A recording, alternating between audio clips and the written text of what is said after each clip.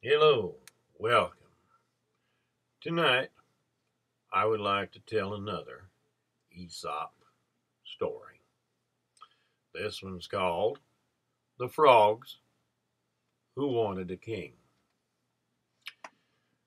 There was a large pond of water, and a lot of frogs lived there. Many frogs. And they had a meeting, a big meeting. Lots of frogs attended.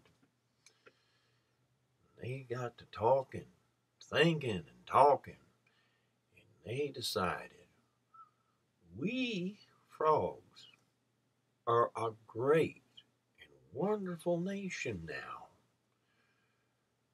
We deserve a king.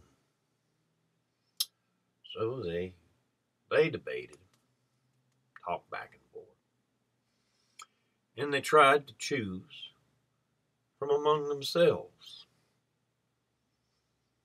But not one frog was skilled enough to be their leader and be king.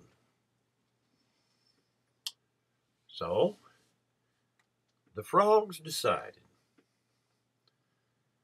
send three of the oldest and wisest up the mountain to visit Jupiter and ask him to give them a king. So the three frogs set out.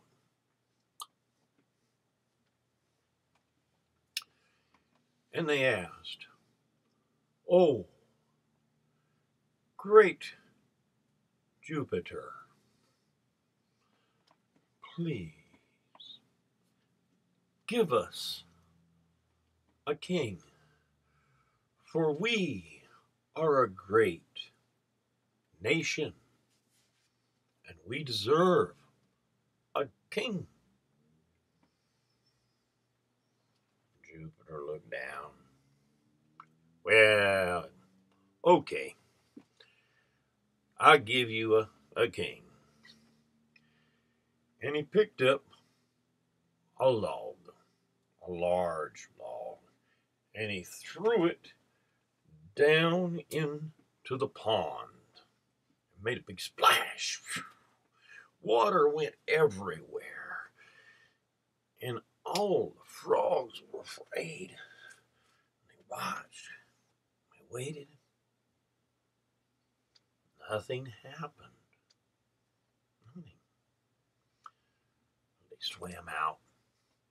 They looked at the log, and soon they sat on the log, and they gave the log no respect.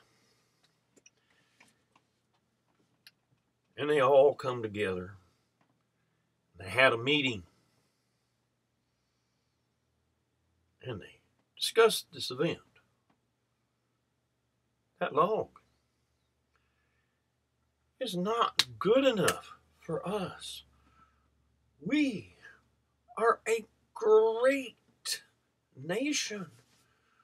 We deserve a real king. So again, they sent the three oldest and wisest frogs to visit Jupiter.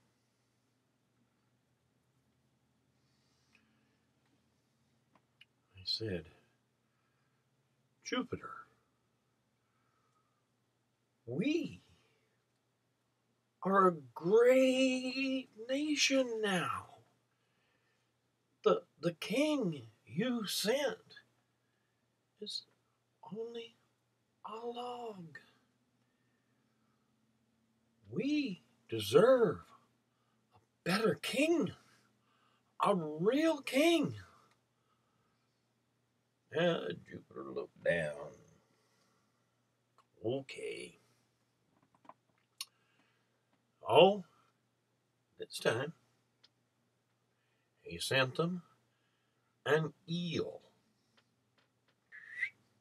and he put it in the pond. And for a short time, the frogs were happy.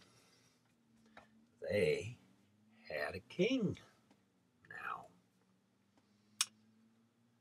But the eel was nice and was gentle and relaxed. And the frogs talked among themselves. He is weak. We deserve a strong king, a real king.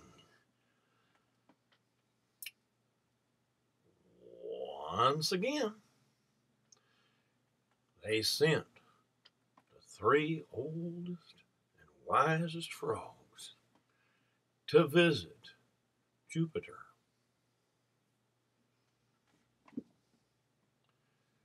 Oh,